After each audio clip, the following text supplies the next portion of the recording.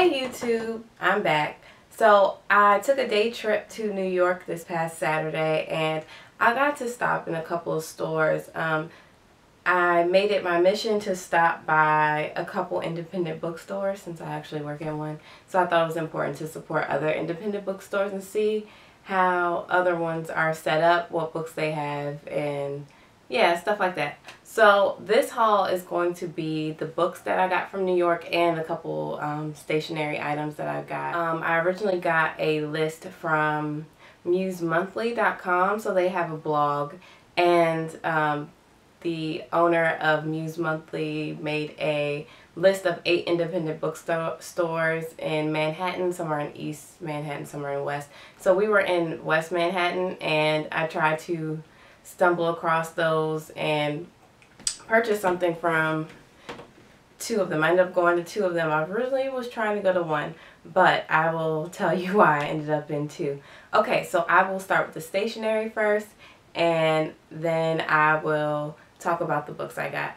Alright, so my first stop was Muji, and I wasn't planning to go to Muji, but on our way to,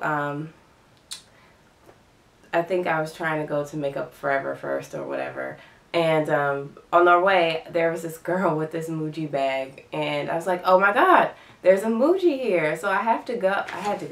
And I thought they were only in Japan for some reason, even though I know it's a Japanese store. But so we hunted it down and I got some things. So first thing I got was these pack of gel pens. I'll just hold it up closer. There's 12 in a pack and they come in various colors. They're 0.5 if any of you care about the size of the tip of your pen. I know I do, only because I bullet journal, and sometimes like writing smaller in like your spreads and stuff actually helps. And the size of, I didn't think it would actually make a difference about the size of the tip of your pen, but it really does make a difference. So those are what I got. I'm really excited, and I'm somebody who really loves stationery, so I was excited to go into Muji. I didn't know they also sold clothes and other items like that, but yeah, I didn't look at those. I was just looking at the pens and journals and sticky notes and stuff. Alright, so my next, I'll do the pens first. And my next one, oh, and this is cute how they wrapped it up. So I got 2 little individual pens. Well, actually 3. I'm already using one. So they're just these little black pens. I'll show you how they come. Hopefully this isn't right. Yes. And this one's 0.38. And I got it so I can, you know, write even more precise in certain areas. And I think I just kind of like this pen in general. I was using it and I like the way my handwriting kind of looks when using this pen. So I think these were like $1.50. I can't really remember. And these were $12, which isn't bad because that means these were $1 per pen, which it's not a bad, I don't think it's a bad price because pens can get expensive. Alright, and for my last 2 items are notebooks, journals, whatever you want to call them. So I got this one, and it's just a plain journal. And what I did like about their store, I was just too concerned about getting to everywhere I wanted to go. They had like a big huge stamp set near their stationery section, and you could stamp the front of whatever you bought. They asked, of course, if you purchase the item first and then go back and stamp it. But I do wish I had did that, but maybe next time, or maybe I can just get my own stamps and do it. But yes, so I got this one, and it has blank pages on the inside. And I don't know what size this is. I think this might be like an A5 size notebook. It just says note on the back, and here are some more details. Yeah, I think I paid $7 for this. I didn't see this on their website though. I was looking at their website a little bit last night, and I didn't see this on their stationery section, so I don't know if it varies from store to store or what, but yes. So this is my last purchase from Muji. It's a notebook. I'm holding it the wrong way. For some reason, this tag is on the front, this one, and it's on the back on this one. Either way, this one is this one says A5, so I guess this one isn't A5 then. This is how they square up to each other. So this is an A5 notebook. That's a grid. It's a dot grid. And I got this to use as a bullet journal. So when I'm finished with my Luchicurm, I forgot what it's called. But anyways, once I'm finished with the current journal I'm already using, I'm going to switch over to this one. I didn't think about it today, but I mean when I bought this, but I realized this doesn't really have like of course doesn't have like a table of contents like my previous journal has. So I'm definitely going to have to make more things in this journal to kind of compensate for what it doesn't have. But yeah, I'm excited about these items. I think even if you keep it plain, it's cute. And I cannot wait to be a nerd and write these bad boys. Alright, so the reason everybody is mostly here, the books I bought from New York. So before I go into the books that I actually bought, Mike ended up getting me 2 books for my birthday, which I really appreciated. We got on the bus and we were talking for a little bit before the bus pulled off, and I was like distracted eating a bagel, and all of a sudden he's like, "Happy birthday, I got these for you." And so he was looking at my Goodreads and saw things that I want to read, and these 2 were on it. So the first book is The Absolute True Diary of a Part-Time Indian by Sherman Alexie. I'm sure a lot of people know about this book. It's a banned on the banned book list. It's a really popular YA novel about a Native American teenage boy, and I'm excited to read this one. It's been on my Goodreads for a while. I didn't start doing Goodreads again until I got on YouTube doing books. I had started a Goodreads maybe back in 2013, 2014, and completely forgot about it. And it's so funny because I was actually going to take these books off my want to read list because I wanted to keep it current to what I actually had in my possession of books that I haven't read that I want to read. But comes to find out that he used these, you know, my list to find these for my birthday, and I really appreciate it. And then The Thing Around Your Neck by Chimamanda Ngozi Adichie, and this is her collection of short stories. And a coworker of mine says she liked these, and I was talking about them earlier this week, which is funny that it's in my possession by the end of this week. I don't know. It was just great how life worked out. Thanks again to Mike. I really appreciate these gifts, and I wasn't expecting them. I was really surprised. He invited me on his trip, and then he actually, you know, got me something. I wasn't expecting that. Okay, moving on. So the first bookstore I ended up going to was Books of Wonder, and I do not remember the address quite offhand, but I will leave all those links below so you can find these stores and where they're located. So basically I had this list of 8 bookstores. I'm not familiar with New York too much, so I just wrote them down to take with me, and we Googled maps kind of what were the closest to us or whatever. And so I stopped in Books of Wonder, but upon my arrival I realized it was only a children's bookstore, which isn't a bad thing. It was actually a really great store for kids, and if you love YA, that is definitely the store for you. They had tons of middle grade and young adult novels. They had a beautiful like back wall full of them. They had classics. They had a wall based on hardbacks and paperbacks, and I was actually a little jealous that they had the paperback version of Shadow Shaper, because I think I would have preferred that rather than the hardcover, even though I like the hardcover. It's just when you're carrying your books around, I realize now that paperback is like much easier to just tote around, even though hardback stays a little bit more protected. So I will talk about Books of Wonder. Yes. Alright, so since it was an independent bookstore and I trekked Mike all the way there because, I mean, he likes books but not like me, so this was my idea. I felt like I needed to buy something anyway, so I was like, hey, let me just look at their YA section. There are some YA books that I have on my list that I wanted to get. I couldn't find A Kata Witch, and that's what I was originally looking for, but I did run into this. All American Boys, which is one that I want to read. So it's about two teenage boys. One is white, I think one is black. Let me just read some of the synopsis.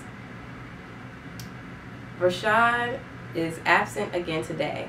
That's the sidewalk graffiti that started it all. Well, no, actually, a lady tripping over Rashad at the store, making him drop a bag of chips, was what started it all. Because it didn't matter what Rashad said next, that it was an accident, that he wasn't stealing, the cop just kept pounding him over and over, pummeling him into the pavement. So then Rashad, an ROTC kid with mad art skills, was absent again and again, stuck in a hospital room. Why? Because it looked like he was stealing, and he was a black kid in baggy clothes. So he must have been stealing. And that's how it started. Alright, so this looks like it's going to be a story about, you know, a teenage boy's struggle with police brutality. I'm not going to read the whole synopsis. Eventually when I read it, I'll talk about it more. But most people are familiar with this book, and it is the Maryland Humanities Board. They're like a nonprofit in the state of Maryland. I live in Maryland, but I have a friend who works for them. They picked this as their book of the year for the state of Maryland to read, so they're doing a couple events around this book with the authors and like discussions. So I'm really glad I picked this up. And apparently Jason Reynolds has more books out, as the clerk was telling me about it. And so there was also, while I was looking around, there was also this wall that had what I'd like to call secret books. They didn't really have a name for it, but secret books in the sense of, or surprise books, where there are wraps in this paper and it has a description on it. So, and they were also separated by age group, which is good. So, you know, for parents who want to make sure it's appropriate for their child. It started at, I think, 10 and up. So, yes. This says contemporary fiction, 24 hours, Australia, mysterious artist, true love, question mark, lyrical and beautiful. For fans of Melina Marchetta, Gayle Forman, and Nicola Yoon. And when I saw Nicola Yoon's name, that's what made me pick it up, because I want to read her next novel. Oh, it has something to do with a star. Oh, I'm blanking. But I will annotate what the name of that book is. I don't think it comes out until November, but I've seen a couple people with some advanced reader copies, and it sounds like a good book. So I'm going to read it. And I already did open this, but I kind of rewrapped it for this video. And it is a book called Graffiti Moon. And it says, senior year is over and Lucy has the perfect way to celebrate. Tonight she's going to find Shadow, the mysterious graffiti artist whose work appears all over the city. Somewhere in the glassy darkness, he's out there spraying color, spraying birds and blue sky on the night. And Lucy knows that a guy who paints like Shadow is someone she could fall for, really fall for. The last person Lucy wants to spend this night with is Ed, the guy she's managed to avoid since punching him in the nose on the most awkward date of her life. But when Ed tells Lucy he knows where to find Shadow, the two of them are suddenly on an all-night search to place where Shadow's piece of heartbreak and escape echo off the city walls. And what Lucy can't see is the one thing that's right before her eyes. So, is this a book I would actually pick up on my own? Absolutely not. But, I mean, it was $9. It was fun to actually, you know, be surprised by what I was getting. However, I did notice that the ISBN is on the back. The ISBN number will bring up the book as the book title on your receipt. So, if you go in there and you pick up one of these books, do not read your receipt. If you have to sign for your credit card, do not look over the receipt, and maybe you should just pay cash instead. So yes, I noticed when I was going through the bag earlier this morning, it had the title of the book on there. Luckily, I didn't notice it until after I opened this up. But yes, I mean, if you have a kid, that's not going to be an issue. But if you're getting it for yourself, don't look at your receipt until after you open it and you're surprised. Okay, so yeah. And what happened, and also I guess they have, I don't know exactly how these rewards work. They gave me 2 Books of Wonder dollars. These give you $2 off a book at their store, or $1 off how many ever you have. And I'm thinking about just putting these in the scrapbook. So yes, that is Books of Wonder. They were awesome. If you have kids, take your kids there. Oh, and they had like a glass section that was like a glassed off bookcase. It was pretty big too. I wonder if it was like first editions of certain books. I think that's what it was. Like they had they had like a copy of Catching Fire and some other things. I just remember Catching Fire was in there. I think they had like a couple first editions of some books, or something special is locked behind those glass cabinets. So if you're interested in maybe those, I think you should definitely, if you're in the New York area or you plan to, you should definitely check out them. I wish I had thought about asking more questions while I was in there, but I really didn't want to keep Mike in there longer than necessary.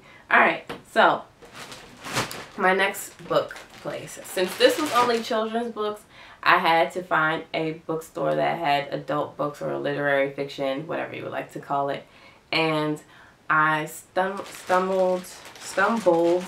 upon 3 Lives in Company. And I should probably stop saying stumbled, because I planned to go to one of these.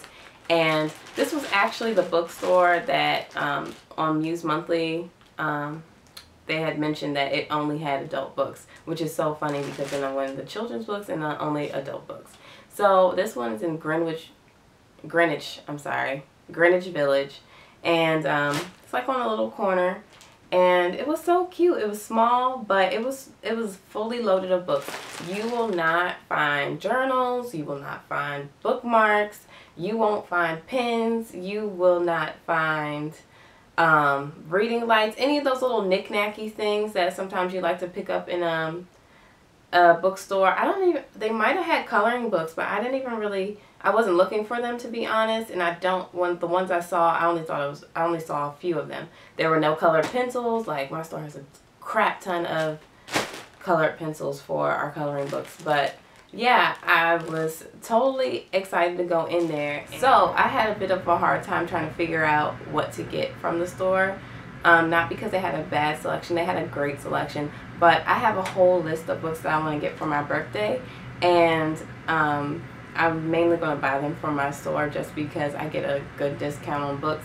And it's really hard to pay full price for books when you know the difference in the cost that the people who, like anything in America, you know, there's a difference between what the store buys things for versus what they actually sell it for, you know, the markups.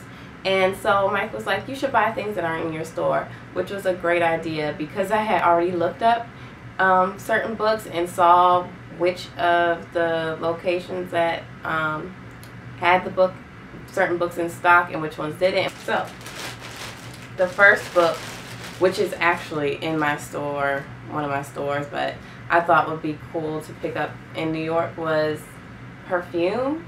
So this is by Patrick Sunskind, and this is about a guy in 18th century France who is trying to create the perfect scented perfume, which ends up leading to him murdering a few people to get that scent created. So I'm really excited to read this.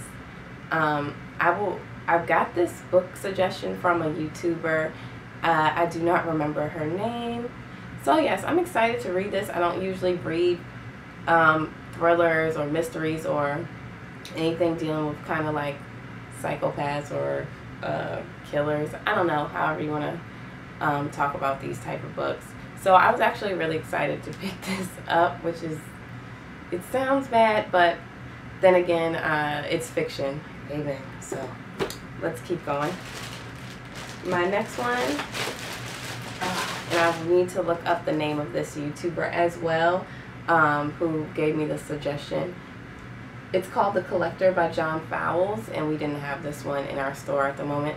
So it's from the 60s, and it says it's the first of its kind of like a modern psychological thriller. Pretty much like a stalker book. This guy is stalking this woman, who pretty much gets obsessed with her, so he kidnaps her. I don't know if he actually kills her, but we'll see. So yes, I'm excited to read this one. And the girl I got it from, she's a pretty popular booktuber. I'll link her video down below, and I will annotate her name in the video. My last but not least, this one wasn't originally on my birthday book list. Yeah, I do have one of those. And I thought about it at like the last minute while I was in the store, because I had some other books that I was going to get, but they were actually already in my store. So there was no point in me getting them there. So I had picked up We Need to Talk About Kevin. So I had watched this movie on Netflix already, but I had heard about the book prior to, like, years ago. So I finally picked up the book, you guys. I'm really excited to read this. It's told through the eyes of a mother whose son committed like a mass murder in his high school. Similar to like a Columbine situation, but I don't think it exactly plays out like, of course, kind of like unfortunately how Columbine did.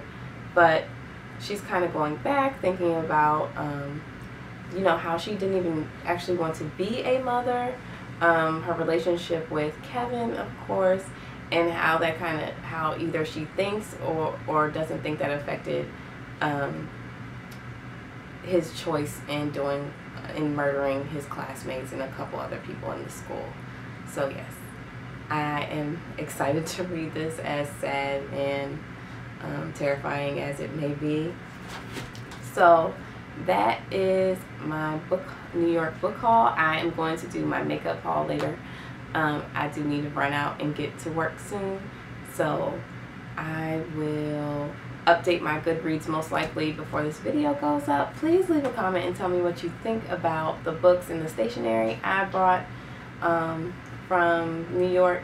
And please let me know if you go to any of these stores. I didn't tell them my name or mention I had a YouTube, but yeah, I just told them I like their stores, and I was really excited to be there and buy from them. And hopefully you can go and show that same enthusiasm. Alright, until next time, bye.